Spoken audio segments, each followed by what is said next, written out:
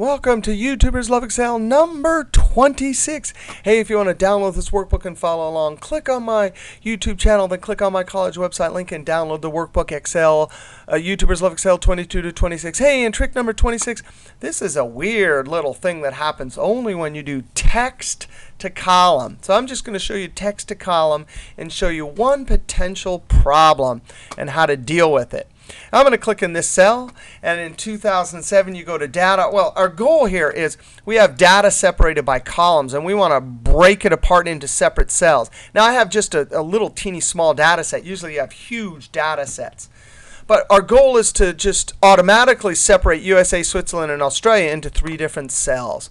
I'm going to go to data, text to column. Now in 2003 you have to go to data and then menu and text to column.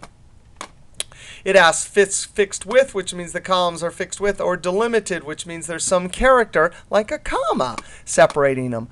Click delimited and next. Then I'm going to click comma. It usually comes up as tab. You can see if I have tab, it doesn't show me, but as soon as I get rid of tab and click comma, it shows you a preview. And by the way, this is an awesome feature, text to column, because you can do other and any character can be separating. Now I'm going to click finish.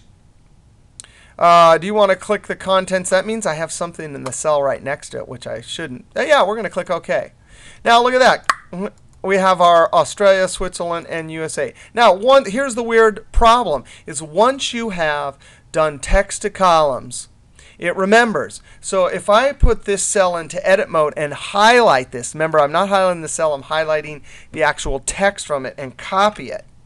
Or go and get data from some other comma separated Word document, and you brought it back into Excel, and I'm going to click down here and you Control V, look what it does. It remembers that it thinks you always want to do text to column from now on. So if you've done text to column a lot, you've seen this problem. The way to deal with it is if you really want to, you have something highlighted, there's 2 ways to stop it. One is when you click in the cell and you really want it to actually dump the commas and everything into one cell. Hit F2 to put it into edit mode, and then Control V, and it will put it in. Or you have to save. And by the way, this compatibility checker is not to worry. You should always read it, and it tells you what elements in 2007 are incompatible with 2003 and earlier versions. Usually it's just styles. If it says something about functions, then those functions will not work if you're using 2003. I'm going to click Continue. Now I'm going to close this. And now when I open it back up, if I were to copy and paste,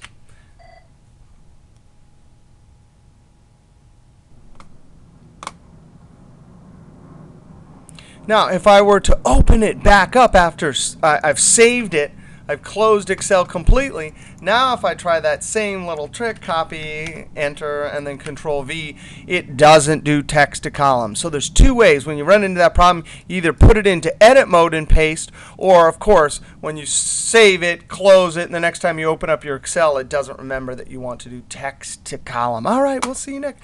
YouTuber Love Excel.